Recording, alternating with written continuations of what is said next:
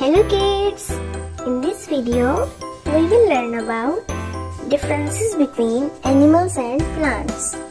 As we already know that plants and animals both are living things, but they have some differences. And what are these differences? Let's talk about them. The first difference is about movement.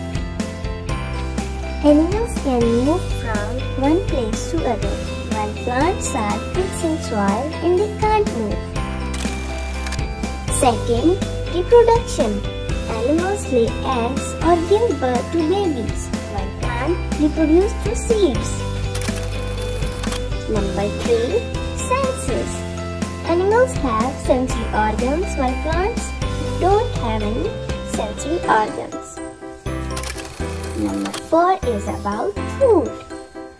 Animals get their food from plants or other animals, while plants make their own food by a process called photosynthesis. Number 5. Breathing.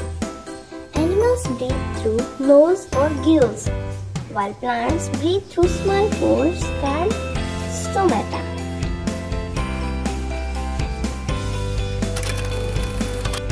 Thank you for watching.